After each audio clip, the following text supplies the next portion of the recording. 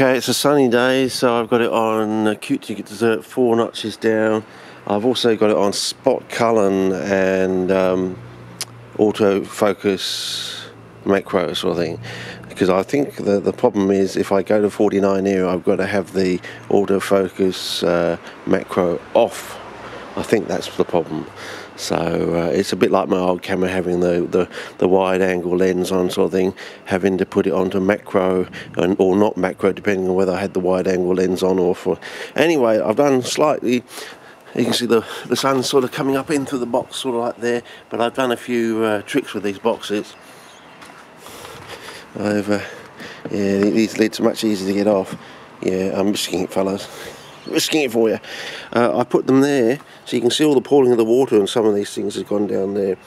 Now hopefully it's on Spot Cullen, so it can and I'm 3 right in the colour grid on Cute Dessert. I think that's the winning combo, but I've done them all like this, and I've tried to get the plants all facing the sun on this side if they're on this side sort of thing, like there. And vice versa, if they're on this side and sort of like in the shade sort of thing, I can get this one off. Having said that, but we're going to get this one off.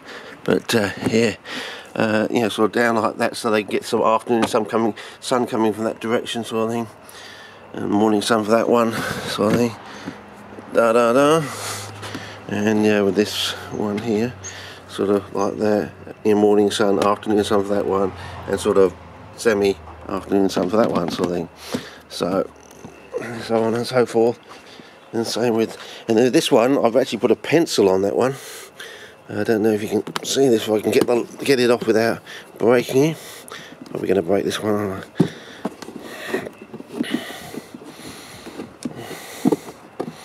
I've actually put a graphite pencil on the bottom of that one, so it pulls to the side that way.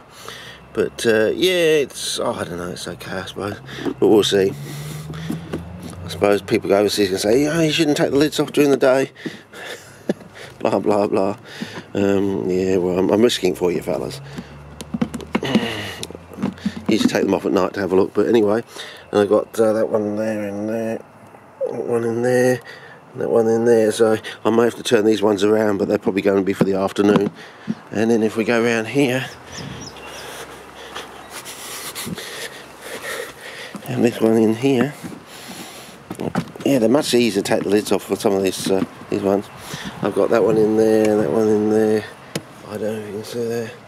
And that one in there, that one in there. So all the water pools down at the bottom. So hopefully the seeds can breathe. You can imbibe and survive. Hopefully germinate. But anyway, there's no leakage on that side there. But there's a little tiny bit of leakage. I don't know if you can see that, couple of things, but I've noticed with old things in the past that they usually settle down, so yeah. But you can see the water there, and yeah, that big slot worked really well. You know, you could hear the air coming up through it, and there was no air pockets or anything like that. But you can see, you know, you can just move these things around.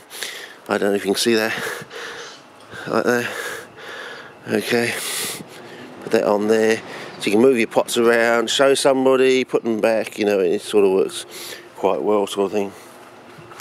But even when there's a lot of sun on there, you know, yeah.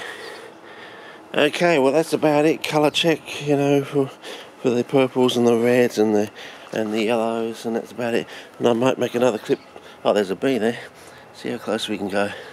I still haven't learned how to get that big box, you know, to increase the actual Spot Cullen focus box. Anyway, I'll try another clip on another setting.